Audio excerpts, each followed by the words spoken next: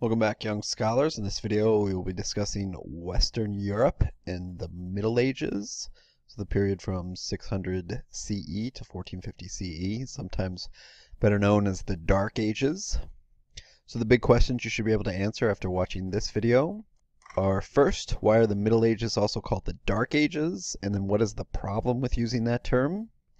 Second, how did the political order of Western Europe change with the collapse of the Roman Empire? Third, what are the cultural continuities and changes in Western Europe in the Middle Ages? And then fourth, how is order maintained in a feudal society? So that first big question, why are the Middle Ages also called the Dark Ages, and what is the problem with using that term? So first of all, we have to understand the Middle Ages. So the Middle Ages is a term used to describe the period between the fall of the Western Roman Empire, which was in 476, and the beginning of the Renaissance. And there's some debate about when that began, this period of rebirth of classical Greek and Roman ideas. For purposes of this class, we'll say around 1500 CE. So all that time in between is sometimes referred to as the Middle Ages, between these two periods, or the Dark Ages. And the idea of the Dark Ages is really you're entering in with the collapse of the Roman Empire, a period where darkness descends on Western Europe. And they remain kind of in that darkened state of despair until they reach the Renaissance, or the rebirth of classical Greek and Roman ideas.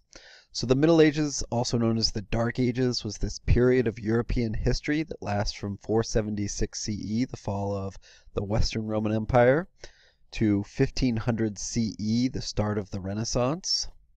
Now, why is it called the Dark Ages? Well, during the Dark Ages in Europe, Western Europe experienced fewer technological and cultural advancements. One way to kind of think about this is if, technology is kind of like a spigot.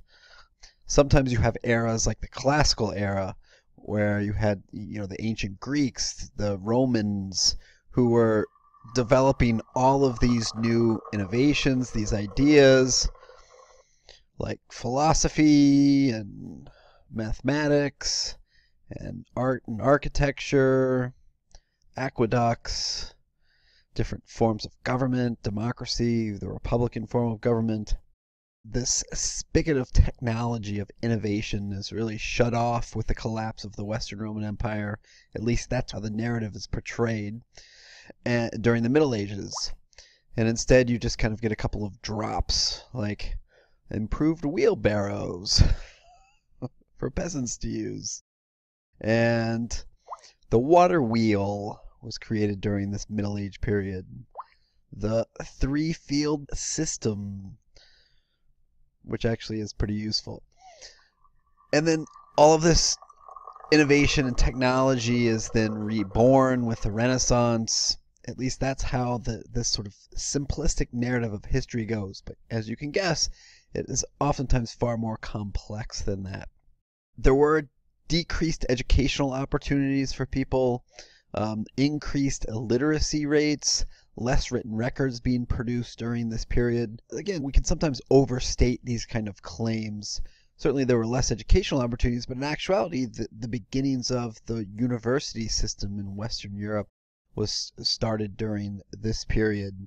And eventually those seeds of educational opportunities will eventually blossom in later periods. There were increased foreign invasions.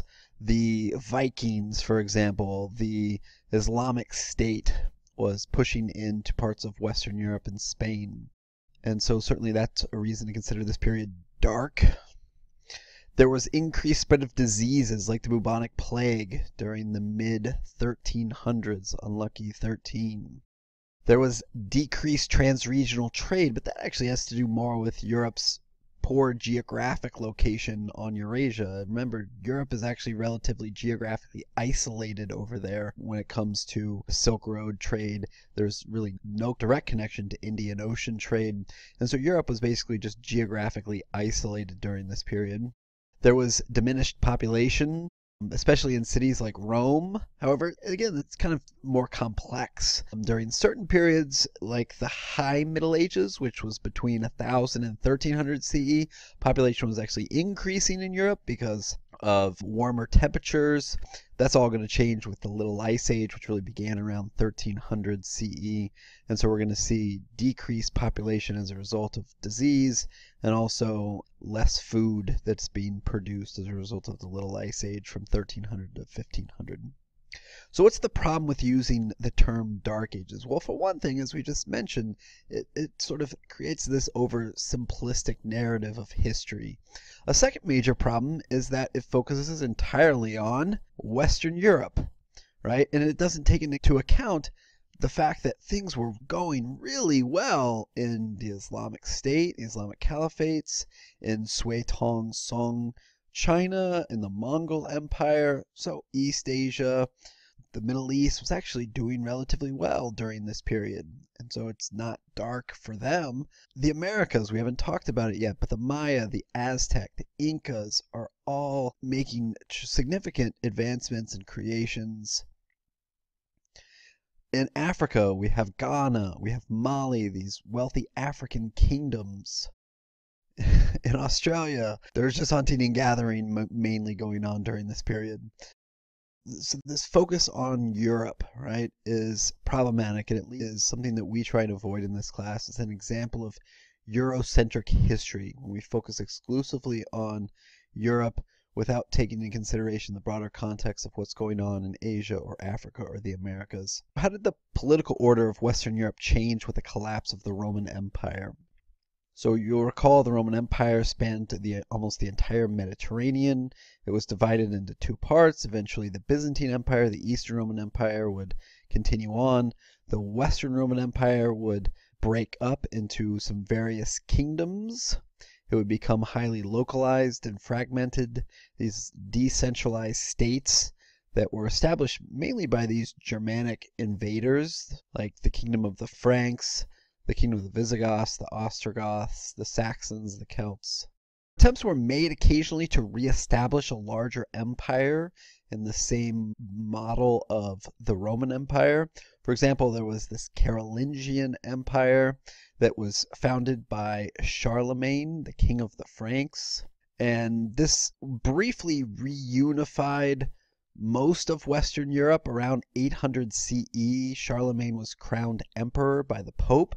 So the fact that Charlemagne is crowned emperor by the Pope should suggest something to you. Who has the most power in Western Europe during this period? Is it the king or is it the Pope? It's definitely the Pope, right? The church has lots of power and authority during this period. So this empire doesn't last very long, but it included most of modern-day France, Germany, and Italy.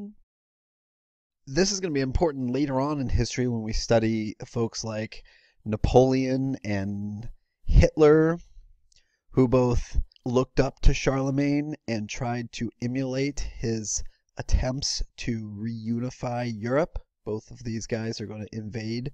So Napoleon's going to invade Germany and Hitler's going to invade France, and both sort of have this vision of a unified Europe in the same way that the Carolingian Empire under Charlemagne built. It's later going to be renamed the Holy Roman Empire, which is like the worst name in world history because it was not particularly holy. There was actually a fair amount of separation between the church and the state in Western Europe during this period. It wasn't particularly Roman because the city of Rome wasn't really ever a part of the Holy Roman Empire. It later on will focus more on Germany. It arguably isn't really an empire. It's not that big. And so not holy, not Roman, not an empire, and yet it's called the Holy Roman Empire. So near the end of the Middle Ages, Western Europe is going to start to organize into various nation states based upon shared language and culture. So for example, France will form, and the boundaries will be determined based upon the people who speak the French language, the people in Spain that speak Spanish, or Portugal, the people that speak Portuguese. So this shared language and culture is going to lead to the formation of the first nation states in Western Europe. Now kings are going to gain more power over time. They're going to have more power than these feudal lords, these wealthy aristocratic landholders. And we'll talk more about that in a second when we talk about feudalism. But these kings are going to, over time, and gradually gain more and more power and become absolute rulers. For example, King John. Now, the problem with absolute power is absolute power corrupts absolutely. So it's easy for a ruler with absolute power to turn into a tyrant. And so King John is going to abuse his power. He's going to make enemies, especially among the aristocratic landholding class in England at the time. This was in the 1200s, by the way. So these lords, these wealthy landowners, are going to force John to sign the Magna Carta. And eventually they're going to create another document establishing a parliament as a check on the king's authority. And so this is going to be important because we're going to start seeing this more and more. The creation of legal documents for the purpose of creating limits on power, right? We know of this in the United States with the formation of the Constitution, and especially the Bill of Rights. This is going to become very important later on when we study the Enlightenment, these limitations that are placed on power and authority of the ruler. So during the Middle Ages, Western Europe is going to constantly be attacked by these powerful outside invaders. You have the Islamic State again pushing across North Africa and then into Spain and the Iberian Peninsula, known as Al-Andalus. The Islamic Empire is eventually stopped by a guy named Charles the Hammer Martel in the Battle of Tours in 732. And then over time, we're going to gradually see these Christians living in northern Spain and France push back the Islamic State in Spain during what's known as the Reconquista, or the recapturing of the Iberian Peninsula by Christian forces. These were basically invaders coming in from the south, the Islamic State, and then from the north you have the Vikings. So you can see the route of Viking invasions. You can see oftentimes they were bringing their ships up rivers. This region over here, what's known as the Kievan Rus, which is the beginnings of Russia, is actually where the first Russians are going to intermix with the Vikings. So who are these Vikings? Well, first of all, they were from Scandinavia, which is this region right here, modern-day Norway, Sweden, Denmark. They were seafaring explorers, they were warriors, merchants. Oftentimes their purpose was trade. The climate in Scandinavia is very cold, and so there's not very good farmland, and so the Vikings needed to go out, and in the process, oftentimes they raided regions. So they attacked and raided towns and villages across Europe. Oh, this image just makes me a little nauseous. So this is a Viking helmet, although it's completely and totally incorrect. Historically incorrect. The Vikings never wore horns on their helmets. Horns would be very easy to grab in battle and provide a very big target. So the Vikings were not that stupid. They didn't wear horns on their helmets. So that's why if I'm ever the commissioner of the NFL, my very first order will be to remove those horns from the Vikings' helmet. So the Vikings did their raiding using these versatile wooden long ships with this very shallow hull that allowed them to get upriver and oftentimes attack, especially monasteries where there were lots of wealth and there were very few people who could forcefully defend the monasteries. And so they oftentimes would attack these soft targets using these wooden longships and using kind of this surprise attack tactics. So they briefly traveled to and settled in North America. So they initially settled in Iceland, and then eventually they moved over to Greenland. So there's evidence that definitively establishes Viking settlements, or the modern day region of Newfoundland up in Canada. So we have evidence that the Vikings settled in the Americas, but they didn't stay there very long. They eventually are going to return. So as a result of watching this video, you should be able to answer these first two big questions. Why are the Middle Ages also called the Dark Ages? And what is the problem with using that term? And then how did the political order of Western Europe change with the collapse of the Roman Empire? Thanks for watching.